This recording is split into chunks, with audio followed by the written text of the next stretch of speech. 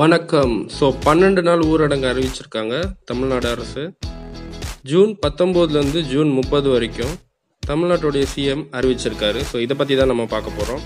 So இதில் என்னென்ன தளர்வுகள் எதெல்லாம் பண்ணலாம், இதெல்லாம் பண்ணக்கூடாதுன்றதுக்கான முழு விவரங்கள் தான் இந்த வீடியோ.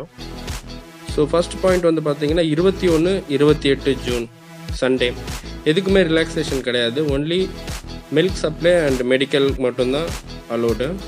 அதுக்கப்புறமா 19லேருந்து 30ஆம் தேதி வரைக்கும் மளிகை கடை, பெட்ரோல் பங்க் இது ரெண்டும் மட்டும் 6 மணிலேருந்து 2 மணி வரைக்கும் செயல்படலான்னு சொல்லியிருக்காங்க.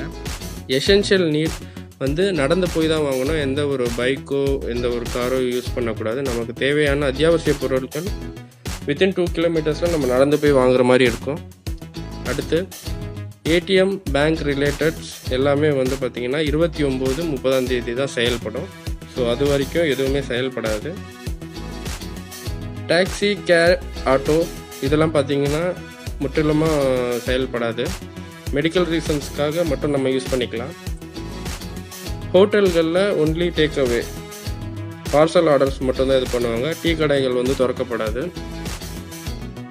ஃபுட் டெலிவரி பண்ணுறவங்க கண்டிப்பாக ஐடி கார்டு வச்சுருக்கணும். ஐடி கார்டோட அவங்க ஃபுட் டெலிவரிஸ் பண்ணலாம். அம்மா உணவுகள் நார்மலாக திறந்துருக்கும். மெடிக்கல் சம்மந்தப்பட்ட ஹாஸ்பிட்டல்ஸ், நர்சிங் ஹோம் இந்த மாதிரி விஷயங்கள் திறந்துருக்கும். கோர்ட்டு திறந்துருக்கும். கன்ஸ்ட்ரக்ஷன் வந்து நடத்தலாம்னு சொல்லியிருக்காங்க, ஒர்க்கர் அவைலபிளாக இருந்தால். வெட்டிங், மெடிக்கல் இடங்கள் இந்த மாதிரி விஷயங்களுக்கு நம்ம மற்ற மாவட்டங்களுக்கு போகணுன்னா போகலாம், தகுந்த பாஸ் எடுத்துகிட்டு. ட்ரெயின் அண்ட் ஃப்ளைட்ஸ் மற்ற கண்ட்ரிலேருந்து மற்ற மாவட்டங்கள்லேருந்து வர்றது வந்து நார்மலாக ரன் ஆகும்.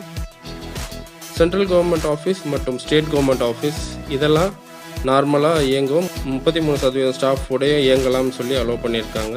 ஸோ இந்த ஊரடங்கு மேலும் நீடிக்குமா நீடிக்காதான்றதை நீங்கள் கமெண்ட் பாக்ஸில் கமெண்ட் பண்ணுங்கள்.